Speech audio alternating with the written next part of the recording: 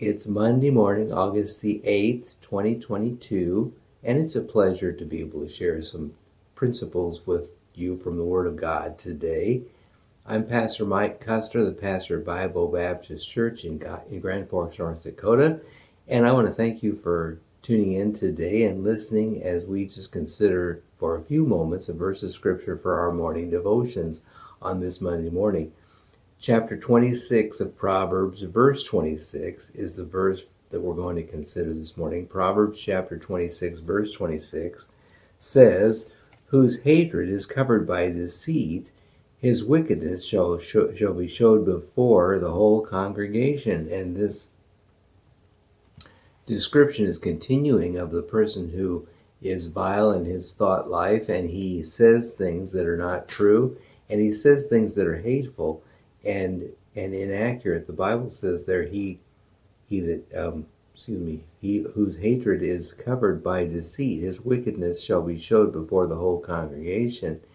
And it's not uncommon for someone to misrepresent truth. In fact, you'll see this happen over and over again, where people will say they're speaking truth, but they're obviously not speaking truth. And this is especially true when it comes to God's words, because God is so often misrepresented in our world today. And there again in verse 26, the Bible speaks of the person whose hatred is covered by deceit. His wickedness will be showed before the whole congregation. I think about a verse like Numbers 32:23, Numbers chapter 32, verse 23, that says, "Be sure your sin will find you out." And sin will be discovered, and it will actually manifest itself. Sin always seems to come to the surface at some point and betrays the person who wanted to keep it hidden, who wanted to keep it secret, who wanted to keep it covered. He's unable to do so. Sin will always find you out. And friend, no matter how hard you may try to cover it up, it will always be known one day. And the shame and the condemnation and the burden of it will follow you. It's far better just to submit to the Lord. The Bible says the blessing of the Lord, it maketh rich, and he addeth no sorrow with it. God doesn't bring sorrow along with the blessings that he provides, because they're real blessings, and they're based on truth and reality.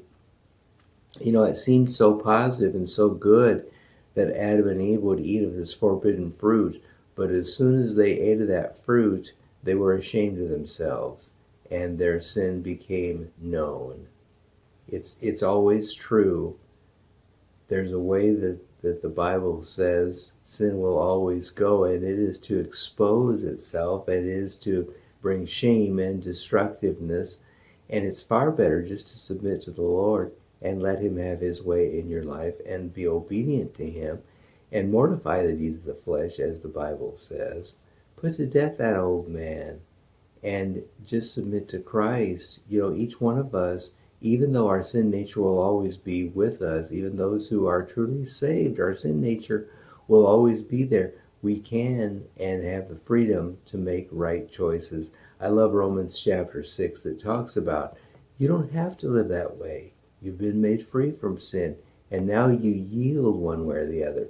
Just be aware of the advisability of yielding to God and the inadvisability of yielding to the flesh. It will always bring shame and destruction and destructiveness to the life.